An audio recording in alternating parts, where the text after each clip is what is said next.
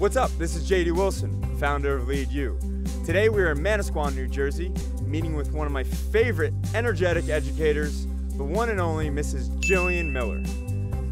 Today's bike is a Schwinn Roxy Cruiser. It's probably from like 1997, could possibly be from 2008. It might be from last year, I'm not really sure, but it's a great looking bike. This bike, like all cruisers, they are very popular among casual bicyclists and vacationers because they're very stable. And Jillian teaches science at St. Rose High School in Belmar, New Jersey. She also loves Jerry Seinfeld, she told me. So that's why she's the perfect guest for today's Educators on Bikes Getting Ice Cream. Okay, Jill, here's your bike. I love it. You love it? Love it. All right, awesome. Well, let me tell you a little bit about it, and hopefully you still love it when I'm done. You might be thinking, why this bike? Well, a couple things. I went with pink because I know that you live a very colorful, vibrant life, and I thought maybe pink would be good to kind of show the very vibrant teacher you are as well. I don't know, there's other things you might notice about the bike as you look around. I'm noticing the rust a little bit. Yeah, we should talk about the rust. Okay, couple things. One, you're a science teacher, so I'm sure that you talk about the different forms and different states of matter. Is that is that a stretch? Or is that pretty close? Pretty close? You're close. Okay, I'm close. Yeah. I also know. All right. So the rust. Another thing you can say about the rust is you've been teaching 8 years now, right?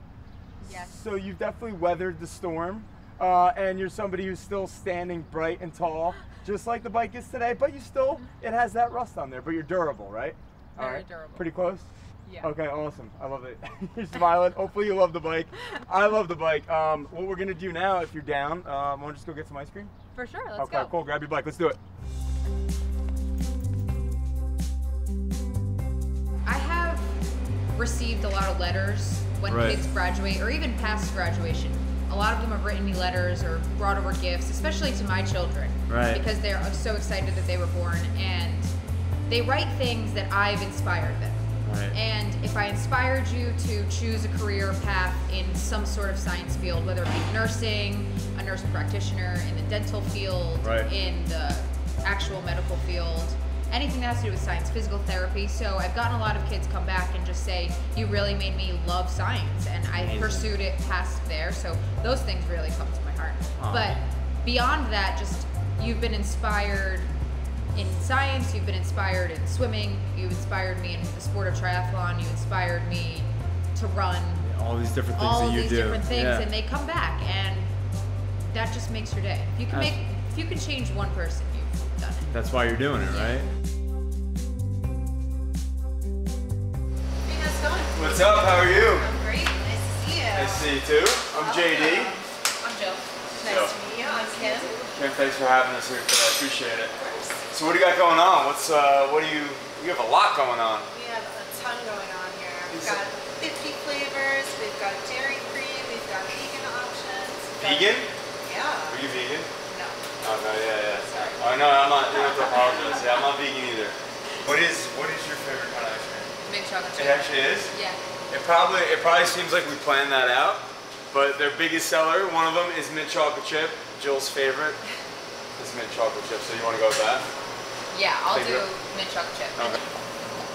You should go with Manasquan.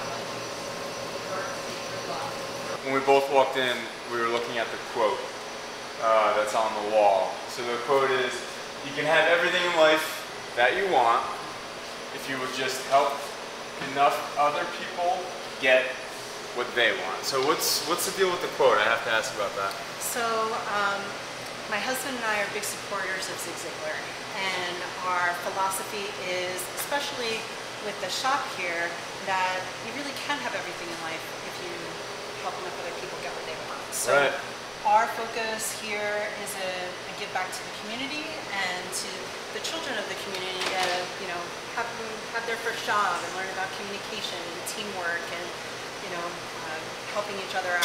So that's exactly, we have the same mindset. Well, you're doing it with ice cream on top of it, so you're winning right now. Something about ice cream that I don't know, it's like mellows. It's almost like it's It's like meditation almost. It's a form of yoga, ice cream. You could go, right? You could go to yoga, or you could eat ice cream. I feel like it's the same, you know? I think I would choose ice cream every time. Yeah. The reason we're doing this, and we're other than eating ice cream, is like to try to find out like what is your philosophy and what is your teaching approach, and what do you think is the most important thing about your connection with the kids? Like, what is your whole approach to teaching? So I think I take the trust route. Trust. What do you mean by that? So I think that if the kids trust you and you allow them to trust you, that they will come to your class a little bit more eager to learn, because if they trust that your intention is to help them achieve their goal and educate them and challenge them and teach them, right, that they'll kind of let you in and be more interested in what you're teaching them. I totally agree with you. I think that's something that I try to do as well, even though elementary to high school, but it's the same thing, you know, it's like establishing that trust. But how do you, as an educator, especially in this climate, how do you establish that trust? Like, what do you do exactly to try to find that? So I try to just let them feel a little bit more comfortable in my classroom. Okay. So I try to relate to them as much as I can. Ask them what's going on outside of the classroom, how they're doing in their sports, what their favorite food is, and more often than not, you tend to see them come to you a little bit more often. They come have lunch and get extra help in my classroom, just to, you know, chit-chat a little bit, get a little bit of extra help, and they just seem more interested in what you're trying to teach them. Especially chemistry, it's kind of the hardest. Yeah, right? Yeah. I couldn't stand chemistry. Yeah. How do you like that? What is, like, I just showed you your bike, it had rust on it. Like, I feel like part of you was like, this is cool. Like, you like the, like, how do you like rust? Like, or the chemical reaction? I teach rust as an example of a chemical reaction. Okay. So I teach the whole equation to show kids, you know, on the small scale. Everybody knows what rust is, but did they know it was a chemical reaction? Right. And how to predict what the product actually is and how it's different than the reactant. So I totally see what you're saying. In order to get kids excited about rust, right? Because, you know, they're not signing up for rust class. Yeah, no. In order to get them excited about rust, you have to establish that trust. Yeah. So that's actually a pretty good one. It's like trust, what could it be? Trust equals rust? Trust equals rust. Right, there's something there. Trust plus rust.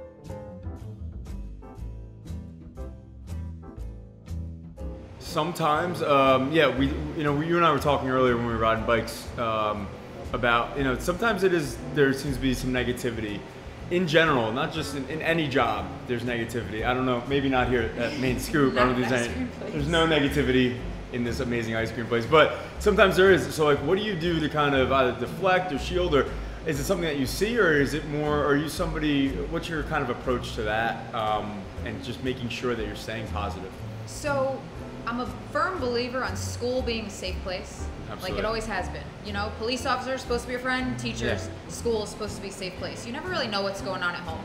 Right. I mean, we're fortunate enough at St. Rose that we have great kids and we have great parents that come in, but you never know what's going on outside of school. And if you can make school the happy place for anyone, then you're on the right path. That's what it's all about. Yeah. You just want to make sure that school's your safe zone, and it has to be, because you want them to come to school, you want them to achieve whatever it is they want to achieve, find what they're good at and roll with it. Yeah, so it's embracing that environment and staying positive and doing that really helps you establish that. It's all for the kids. It's all for the kids. It absolutely is. All for the kids and all for the ice cream today. Yes. Cheers. Thank you so much for taking time. I know you got to get back to the beach probably, right? Yeah. She's working at the beach. She works at the beach, all right? She's not just hanging out. She's a chemistry teacher. She's a swim coach. She trusts her students and they trust her right back. It's easy to see why Mrs. Jillian Miller is an amazing inspiration to all those in her classroom and out.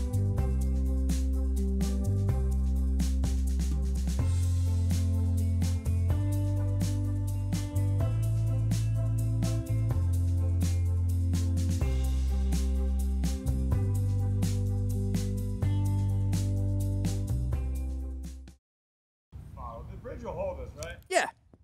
Should.